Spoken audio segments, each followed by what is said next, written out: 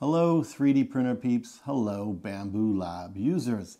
I'm here with the Durozzle 0.6 ruby tipped E3D rapid change nozzle compatible nozzle. That's a whole lot of words to say that this hot end is compatible with E3D rapid change nozzle hot ends. These are hot ends such as the BiQu Panda Revo here in my P1S, as well as any other hot end compatible with E3D rapid change nozzles. That includes the BiQu Panda Revo for the P1P, P1S, and X1C. This nozzle is ruby tipped when working with abrasive filaments such as carbon fiber or glow in the dark. You will want to work with a harder nozzle intended for use with abrasive filaments such as hardened steel, ruby, tungsten carbide, or even diamond. When working with abrasive filaments and a harder nozzle, you will also want to pair that nozzle with a hardened steel gear. Together with a hardened steel gear, you will create a filament path from the extruder to your print bed that is intended to deal with the abuse of abrasive filaments. This is a third-party nozzle from Durozzle. This one has the ruby tip. Tungsten carbide would cost roughly $10 more than ruby, and diamond would cost roughly twice or more as much as ruby, with hardened steel costing less than all of them.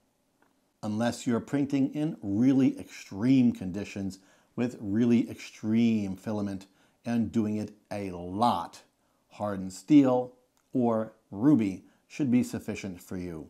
Let's get this installed and see how she works. This is an E3D compatible rapid change nozzle. That means we will be changing the nozzle cold with nothing but our 2 fingers. You can unscrew this with the cover on. It might not be a terrible idea to pop this cover off. Be sure not to pinch the black rubber. That is your ceramic heater. Pinch just the colored rubber.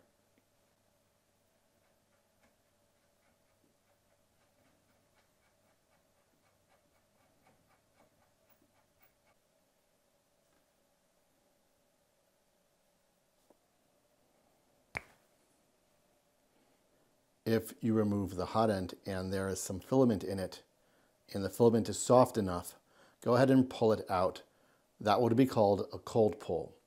If it's fully cool and hard, go ahead and snip the filament at the end of the heat break. Your next print should push it through just fine. Performing a retract should avoid this. In the event it doesn't, this is what you do. Grab your ruby nozzle and slide it up into the heat break. Righty-tighty, screw it in.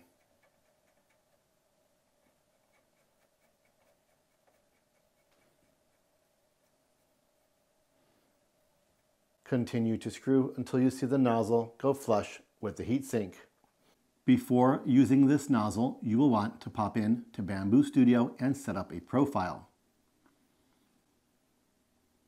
This is a high flow nozzle, so even if using a 0.4 ruby nozzle, you will want to make some changes to take advantage of that high flow.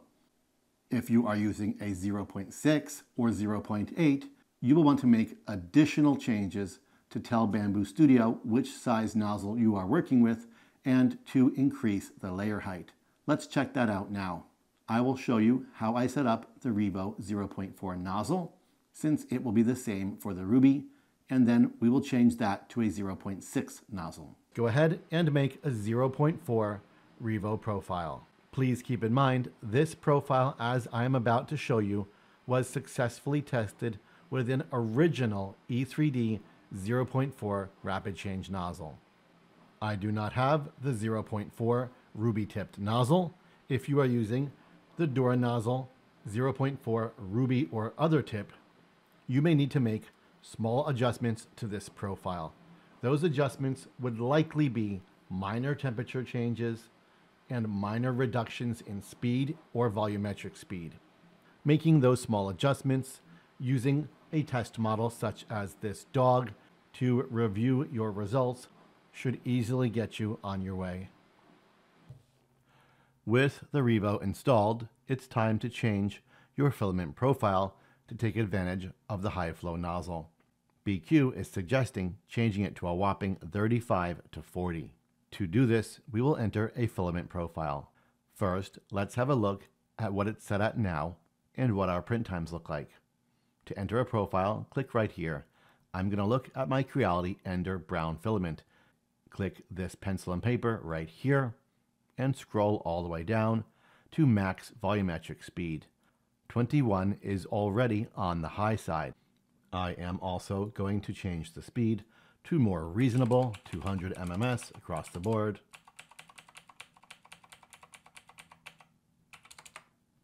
And we'll slice the plate. You will see our print time is 1 hour 9 minutes. Don't worry, changing these speeds will not affect your print time all that much. As you can see, it's still showing 1 hour 9 minutes with the original speeds.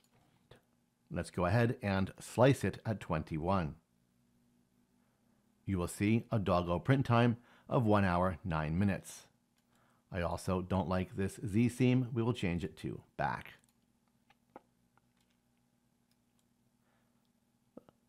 That's better. 1 hour 9 minutes. Let's click into here and I will change this to 35. Press save. I'm going to rename it Revo so that I can use this profile with other printers that don't have the Revo high flow nozzle. Press OK, X out, and you will now see I have Creality Ender Brown Revo as well as my original Creality Ender Brown. Switching to a Revo, let's go ahead and slice the plate. You will see it's showing the same amount of time. However, this is a high flow nozzle, so I feel better bumping the speeds up. I'm not going to go crazy just yet. Filament profile and looking at cooling.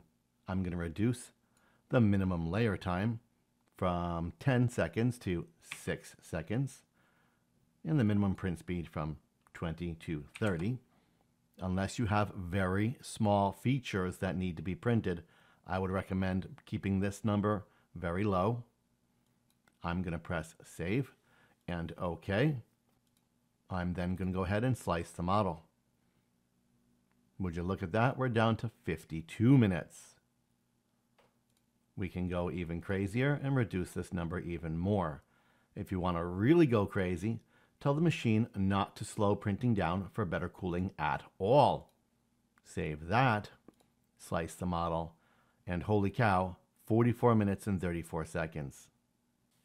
This is just to demonstrate that just because the nozzle is capable of higher flow doesn't mean the software knows how to use it. You will need to work with your slicer, run some tests, try different filaments, and see what your results are. Different filaments may perform better or worse with different flow speeds and cooling. Also, different mods may affect this as well. It's not a black and white topic. Let's go back into our filament. Drop our minimum layer time to 5 seconds. Recheck slow down printing, but I'll reduce the minimum speed to 40 seconds. A little more conservative. Press OK. I will bump this up a touch more.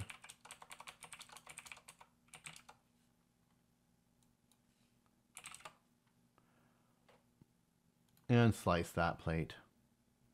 We are looking at 48 minutes total time. Let's have a peek at layer time. Here you can see a very stable layer time of roughly 5 seconds throughout the entire print, with some of these top layers here on the feet and here on the head being a little bit slower. And the very top of the print being even slower than that.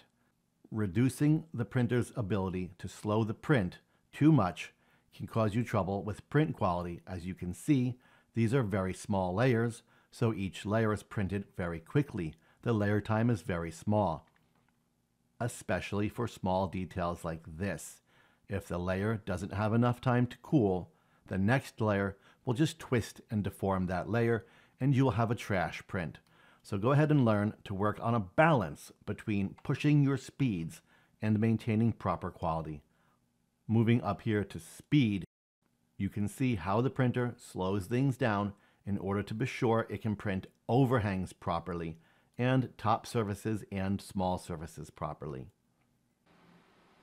Let's go ahead and create a profile for the Durozzle 0.6 ruby tipped nozzle. I did not push this nozzle hard. I have created a profile that will create a successful print for you. You may go ahead and push this profile further should you feel the need. We have just set up a profile for the 0.4 nozzle and created a filament profile and called it Revo. Now we are going to switch to 0.6. The first thing you will need to do is tell Bambu Studio that you have a 0.6. You do that by clicking this gear right here next to printer. This screen will pop up and you will scroll down and click 0.6 nozzle. Confirm. If asked to use modified values or discard modified values, choose discard. You will notice the 0.6 profile uses slower speeds than the 0.4. You will also see you now are in the 0.6 profile. This pull-down menu will now offer 0.6 or 0.4. Now that we've told Bambu Studio what size nozzle we are working with on this project, we also need to tell it which nozzle is physically installed in the printer. To do that, you will click on Device. Here on the device screen, make sure the printer with this nozzle is chosen. Mine is called Angel. Then click over here to Printer Parts. In here, you will change the nozzle type to hardened steel. You will change the nozzle diameter to 0.6 or whatever diameter you are using. It's important to note you only have hardened or stainless. Stainless steel only offers 0.2 or 0.4. Regardless of the material you are using, if it's harder than stainless and larger than 0.4, you will set Bambu Studio to hardened steel. This will give you access to those larger sizes. I will choose 0.6, press the X button, and return to prepare. Here you will see you now have access to larger layer heights. These layer heights will save you print time. Looking at 0.24, slicing the plate, you will see our print time is down to 36 minutes. Moving to 0.3 and slicing the plate, you will see our print time is down to 31 minutes. As we go bigger, which this larger nozzle can handle, our print times will come down. With smaller print times come larger layer heights. These larger layers may create more visible layer lines. You can make these decisions based on the needs of the model and based on the detail level of the model. I will work in the middle ground at 30. We are currently in our Revo filament profile from the 0.4 nozzle, and we will now adjust this a little bit for the 0.6. Because of the different material tip, you may need to adjust your nozzle temperature. I would make small adjustments at a time. We will start at 225. Because this is a new material and a nozzle we are not familiar with, you may want to lower your max volumetric speed. I will bring this down to 28. That's a dramatic drop from what I've tested with the official Revo nozzle at 0.4. However, it's still well above your standard max volumetric speed. Any setting involving speed should be set on the conservative side and then bumped up slowly once you've seen success at a lower speed.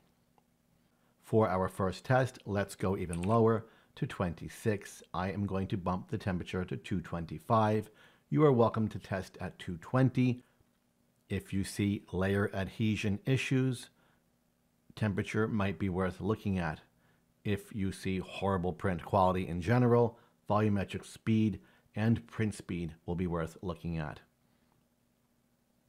I am going to go ahead and press save, and we're going to change this to say Revo Duro Nozzle 0.6. To me, it's important to type in Duro Nozzle because this is a third-party brand, and we want to be sure we remember this in the future. I will add Ruby, and we will go ahead and press OK. It's been saved. Now you can X out of here, and you'll see we are now in Revo Duro Nozzle 0.6. You will notice print speeds are much lower for the standard Bambu 0.6 profile. For our test print, we'll keep it that way and press Slice Plate. You are looking at an impressive 31-minute doggy. Being conservative with speed and flow has still presented us with much improved print times, and we can always run tests to bump those things up a little. Keep in mind when increasing print speed and volumetric speed, you may need to move your temperature up just a little bit along with it. I will be sending this to a P1S with some brown filament.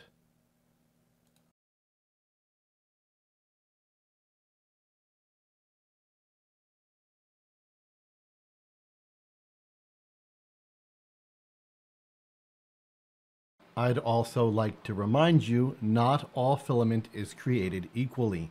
Some filaments, especially in modern times, are designed specifically for faster printing.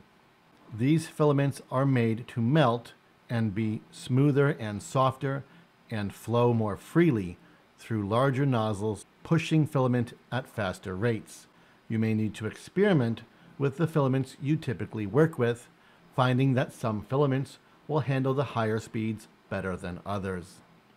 Here is the Durozzle 0.6 ruby tipped test dog, and here is the E3D 0.4 nozzle that came with the BiQu Panda Revo. I cannot speak for the longevity of the build quality of this nozzle yet, nor the results I will get in the future from continued tinkering, but initial results show promise and that the nozzle may be worth your time to see what you think for yourself. I'm Greg Adventure, and you're on 3D Rundown.